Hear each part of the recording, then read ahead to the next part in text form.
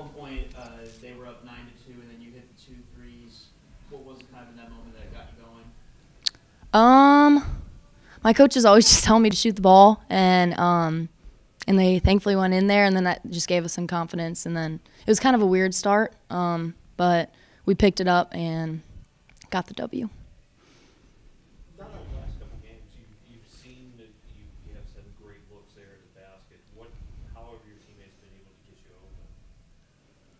open? My teammates do a great job of getting all our guards open.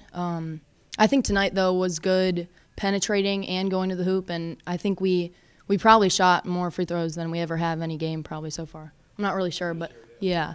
So that was really good. But we're all great shooters, and we work on that a lot in practice and finding the shooters, and Coach Barnes has a lot of good plays for the guards too. Between this game and the Canisius game, you've had a pretty good run, and heading into that, you weren't doing so well. What did you kind of have to do to break out of that slump? I felt like I had no other choice but to play well. As a senior, you just gotta step up, and it's my last ride. I keep reminding myself that I don't want to have any regrets. So. 15 threes in the last 2 games. What's that doing for your confidence? Gives me a lot of confidence. It feels good for sure. Yeah.